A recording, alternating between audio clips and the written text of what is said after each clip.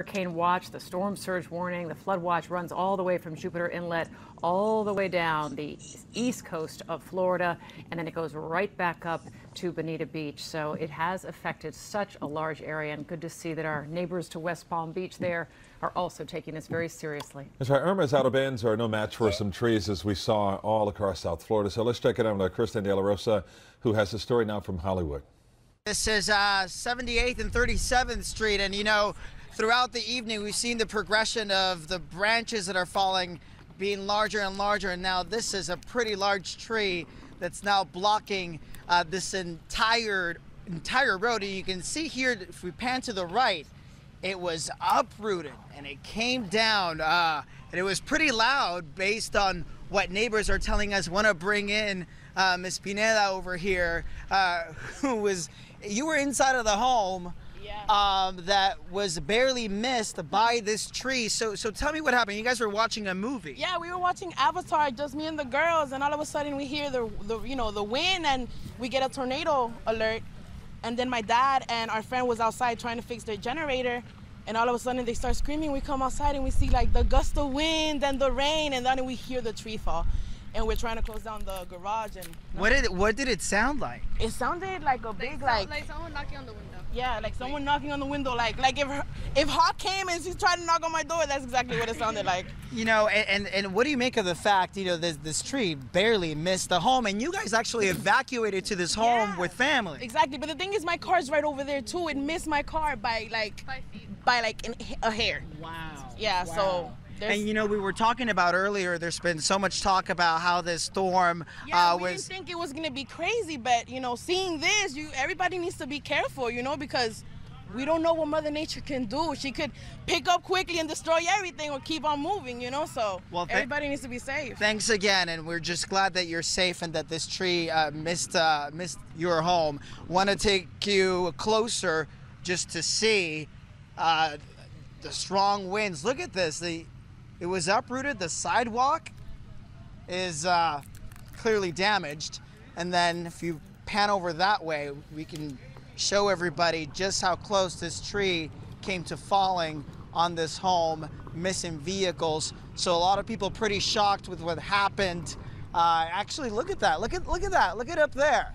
I mean, I don't know how good our lighting is at this point, but it actually fell on top of another tree. You could probably say that this tree saved the lives of, you know, probably some of the people staying in this home and this home structure. Guys, back to you. All right. Our Kristen De La Rosa, the Air Force in Hollywood. Quite the situation. Yeah, and you hear about that, of trees coming down, absolutely, all across South Florida, those strong winds, those strong gusts. We really have Ross Colombo. Ross has been traveling the area there in Fort Lauderdale Beach. He's been up and down, and you were amazed how many businesses you found, Ross, right there on Las Olas that really didn't have secured shutters. Yeah, the businesses here, they're going to have a lot of problems, Lori. Last time I came to you, remember, the winds were twice as strong as they are now. The rain was coming down, the sand being blown up. We're in a little bit of a lull, but we're actually closer now to the water. So I wanted to show you, because we have the light here a little closer. Look at how this is roiling at this point. You know, this is really the worst that we've seen all day long. When the mayor was out here with me, he was really pointing out, I don't know how well you can see this, but the water coming in right now, it's so dirty and full of grit that it's picking up from the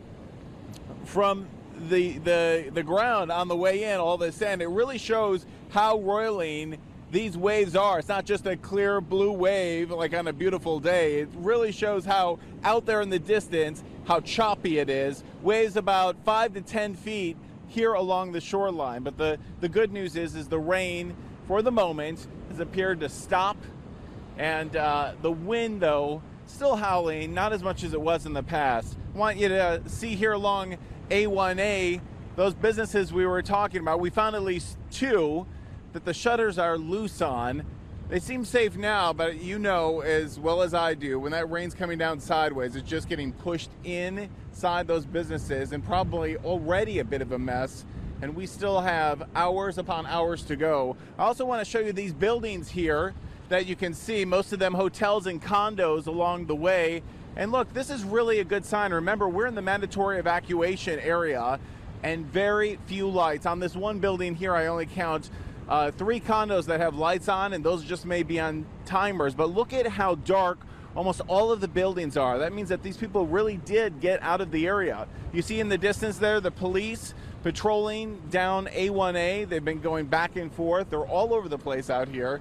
And another good thing, Lauren, Calvin, we haven't seen really a single person out here since we ran into those 2 guys that were simply just biking, saying they couldn't remember or didn't hear that there was a curfew. So the curfew is in effect. We're in a bit of a lull, but you saw just a few moments ago when I came live to you how bad it can get out here.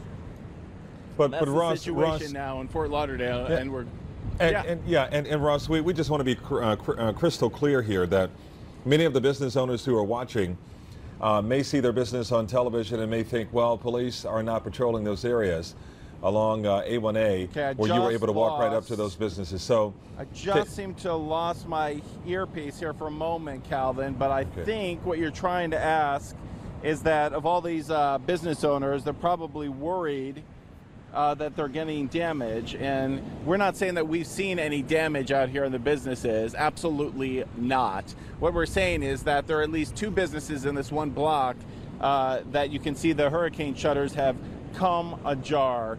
Right there, a firefighter patrolling down A1A, just part of the elaborate response we've seen out here. We really have seen a lot of rescuers combing this area to make sure no one's out here, to make sure the properties are safe, and as we were talking earlier, Calvin, to make sure that there are no looters. But again, we haven't seen any damage to businesses. We've just seen some damage to the shutters. No telling yet what kind of water may have gotten inside. Okay, and daylight will show us a whole lot more.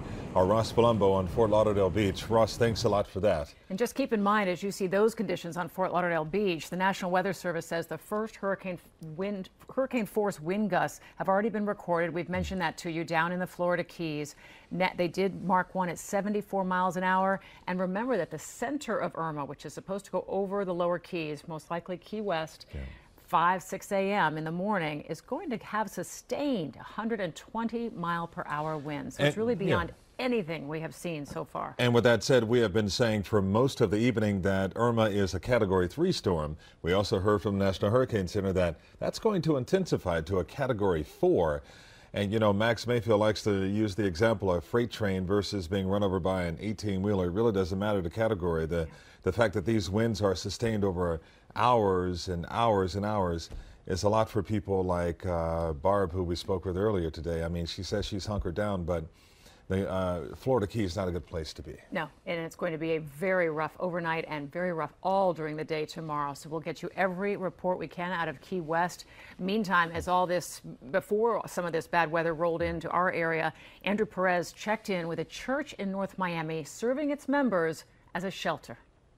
So we went to go kind of get out of some of the rain, some of the wind that we're experiencing right now because of Irma. We stopped at a church where we found there are several people in here taking refuge. I want you to take a walk with me. We spoke with them already, and they were okay with this. This is Shalom Community Church, which is in North Miami. And you can see this is a chapel here on the side. You've got beds, you've got blankets, people who brought their essentials, who didn't want to go to a formal county-sponsored shelter. You take a walk here. We're going to go meet the pastor. I want to introduce you to him. How are you? I am doing wonderful. Doing wonderful. Tell the folks at home your name. My name is Pastor Joanem Frenzy Floreal, best known in the community as Pastor Fanfan. All right. So first things first, I mean, you opened up the church to your congregants? Yes, indeed. Some members of the church were asked to evacuate. Therefore, I opened up the church to receive my members. And as their leader, as their pastor, I'm here to be there with them. What have you guys kind of been doing so far to pass the time as the storm? I mean, it's getting rough outside right now. Yes. By the way, we just we ate a little while ago. We have a cook. We have a kitchen in the fellowship hall. We just ate.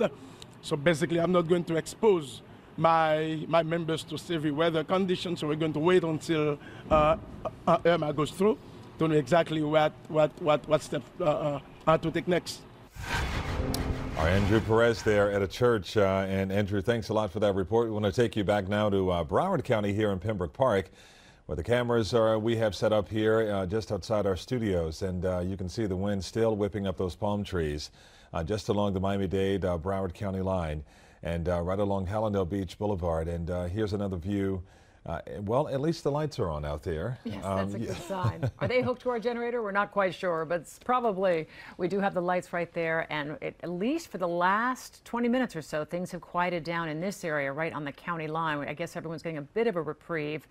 As you've seen on the radar there, it was just quieting down ever so much, and we haven't taken those kind of power surges in a few minutes here. And those bands have been intense. You know, it's not just our reporters who are feeling them out in the field. I mean, we are feeling the impact of those bands right here in Broward County and, of course, in Pembroke Park. So here's one more look at how the winds are whipping up just outside our studios there. That's the balcony just upstairs on our second floor, just overlooking our parking lot.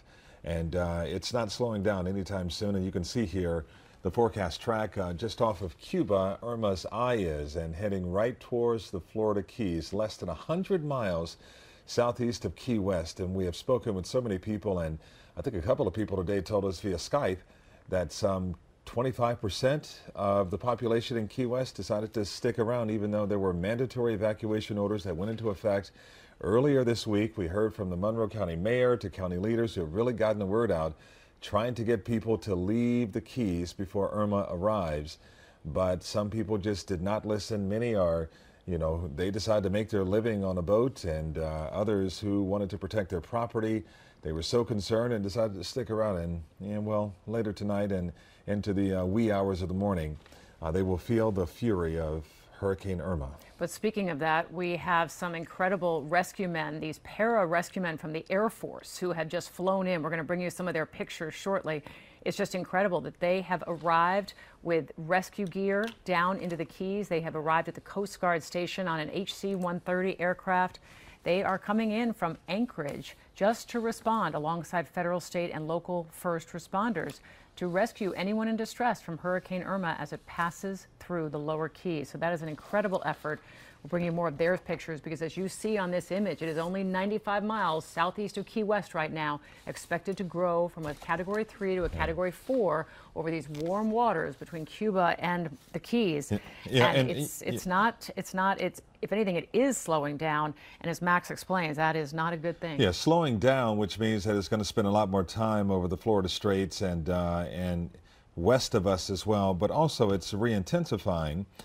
Going from a Category 3 to a Category 4 in those warm waters right by the Key West area. So this is obviously not a good time. And many of them are feeling those winds already.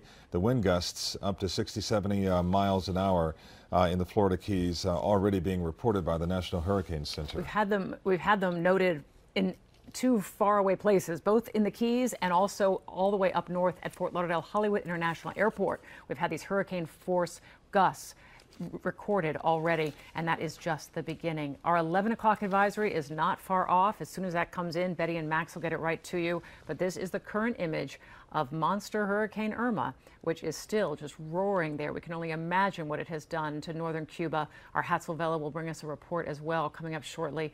He is gathering all the images he can, but we've already seen quite a bit of destruction. And we also saw the winds whipping up. One of the correspondents too, Patrick Oppman, just yesterday, and about how he was in one of the small towns where the eye of Hurricane Irma came very close to, I think, about 20 miles south of where they were. And just a tough area to be, but he was not hurt. But you saw how strong those winds were, so you can only imagine what's in store for the Florida Keys later on this evening and also into the wee hours of the morning. And if you look at the very top of your screen, look at all that red. It goes all the way up toward Palm Beach County. We have a live picture out of there right now of some of the cranes in Palm Beach just spinning around. They certainly have their share of construction, just like we do in downtown Miami especially. But here are some of the cranes in Palm Beach County. It's no doubt a bit of a concern that the construction companies have tried to allow them to sway in the breeze, and that is what they're meant to do, built to do. They're designed to do. Yeah. But what's interesting too is, at least in Brickell and in downtown Miami, there was simply not enough time to actually bring them down or to bring them to a secure place. You can almost make the argument here, although we don't know this for sure, but you can almost make the argument in Palm Beach as well that they simply did not have enough time because the focus was on the storm coming to Miami-Dade County and Broward County, and not so much to West Palm Beach. Well, you see the lightning going there. It is a light show over Palm Beach tonight, as it is